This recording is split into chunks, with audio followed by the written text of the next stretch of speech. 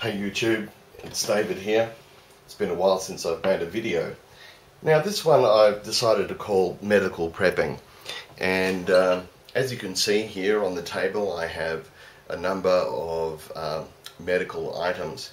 Now believe it or not, I mean there's really not that much there I suppose, but I have a relatively severe burn on my foot.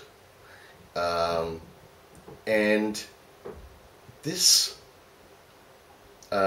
collection of medical products that you see in front of you will only last me a couple of days, and that's just to treat a small burn. And I really think that, you know, for those of you who are prepping, now we've all got first aid kits, we've got trauma kits, we've got things like that. But when it actually comes to healing a wound, it requires a lot of material. And, you know, I've seen a lot of prepping videos where people, you know, are preparing their food, you know, to last them for a year or 2 years. People have got MREs, they've got their own gardens, they've got freeze-dried canned goods, whatever, you know, to last them, because they know how much they're going to consume in order to survive over a period of time. But with medical products, we very, very often think, okay, I've got a first aid kit, that's going to be fine, when the truth is, I'm afraid, completely different. Even if you have a relatively moderate wound, you are going to require a lot of material. You're going to require gauze, you're going to require antiseptics, you might require plasters of some description, you might need a you know, like a basic dressing kit to keep things sterile.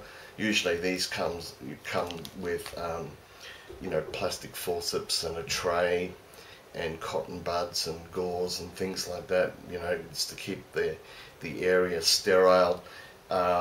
You know, they don't last very long at all. You know, you need a whole range of different things. You've got powders, you've got, you know, just even, you know, keeping your hands clean with alcohol sanitizer or something like that. You're going to require a lot of material. So my advice is, when you're really thinking about preparing for being in a situation without the rule of law, or for whatever reason there's a pandemic or whatever it is that you're preparing for, take some time and think about what it is that you are going to need if you or one of the people in your group or your family are injured. Even with a moderate wound, you're going to require a lot of material. So people are doing the right thing with food preps.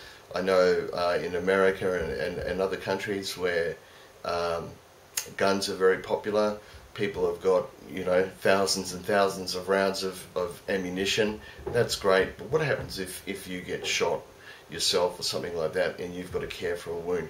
You will go through material very, very quickly. Now, while I'm here, let me just quickly talk about burns. Let's not say third-degree burns, because they require skin grafts in many cases, things like that. First or second-degree burns, things that you're going to need, or things that I'm using anyway, that I find very effective. Now, I don't know whether you can see this, whether I'm holding it up in frame, it doesn't matter, I'll tell you the name of it. It's really, really good stuff. It's a cream that they put on burns, and you can usually get this over the counter, and it's called Silver Sulphadiazine. Silver Sulphadiazine. Now, it's better than any antibiotic ointment that you can get. In itself, it's not technically an antibiotic, it's more like an antiseptic, except it lasts for a long time. And so when you cover it, you only need to put a thin covering over a burn wound, and then you can keep that burn wound covered and without having to reapply. You only need to apply this once, maybe twice a day, Usually once is fine, whereas traditional antibiotic ointments lose their effectiveness a lot faster, and this has a much broader spectrum of antimicrobial activity as well. So it's definitely worth getting.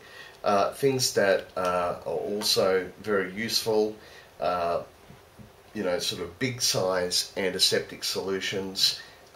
Usually these are already dilated. A lot of people have iodine and things like that they can make, dilute and make solutions, but you need a lot of it. You're flushing out wounds, you're cleaning wounds, you're doing things like that. You'd be surprised just how quickly you go through things, and that's, as I said, that's really the point of this video, is to help make people aware that, if you are preparing for an event where you're going to have to look after yourself, don't forget to stock up on medical supplies, because you will go through them far faster than you think you will. Okay, have a great time everybody, keep prepping, and I'll talk to you later. Bye now.